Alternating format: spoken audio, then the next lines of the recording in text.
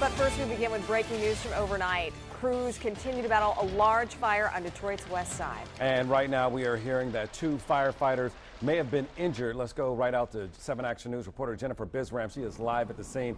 Jennifer, what can you tell us? Good morning. Where we are right now, we are on Lawton and Richmond on Detroit's west side. I'm going to get out of the way here so you can just take a look at this 5-story building just burning right now. You can see the bright orange flames, and you can also see several firefighters just kind of standing back right now, taking a defense mode because it's way too dangerous for them to go inside. We're told that this has been burning since 2 o'clock this morning, and we're also being told that the fire, it started at an abandoned home next door to this building, and we are hearing, according to witnesses here, that 2 firefighters were injured and taken to the hospital.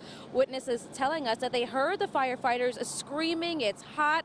Then the horns were hit, and they all got out of the building. So again, right now they are just kind of letting this fire burn right now. They are trying to put it out with water. But another problem that we hear that the firefighters here have been experiencing this morning are not too many hydrants have been working around here, which means a low water pressure.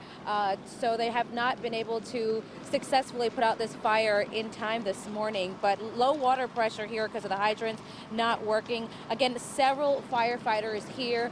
We are waiting to hear more information from the fire department. But again, witnesses telling us that they saw 2 firefighters being pulled out of the house next door, put on stretchers, and taken to the hospital. Of course, as we get more information, we'll certainly bring that to you. We will be here all morning trying to gather details. And again, as we get more information, we will bring that to you. But for now, 5-story building here on Detroit's west side burning. Fire started at the house next door. 2 firefighters were being told injured, taken to the hospital. Their conditions unknown at this time.